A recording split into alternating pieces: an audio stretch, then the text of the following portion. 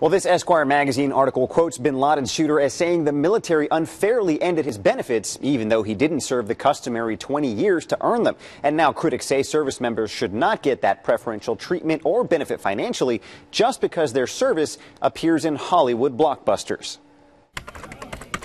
On Columbia Pictures' website, you'll see Hollywood's take on the rescue of Captain Phillips. On Universal's website, you'll see an adaptation of the rescue of Marcus Luttrell in Lone Survivor. According to recent reports, Navy SEAL team member Robert O'Neill had a hand in both rescue missions.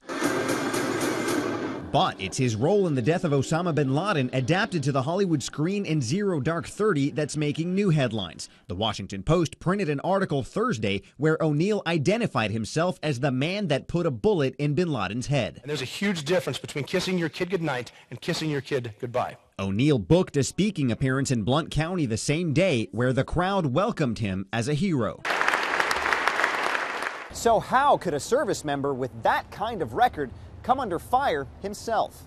It really is not something that should be talked about. I mean, because we could still have troops that are in danger. Retired U.S. Army veteran Mary Ross says it's one thing for Hollywood to glorify the mission, but another for an individual to take the credit. He's using such a high-profile mission to really make money, and it's not something that is done on a regular basis. It's just not. Following her 22 years of service, she's dedicated her life to helping other veterans get the benefits they've earned. She's never seen O'Neill's personal files, but says the claims made by the then unnamed shooter in the Esquire article fly in the face of honor and service. Just because he was a Navy SEAL, just because he was on the bin Laden mission, does not necessarily qualify him for extra benefits.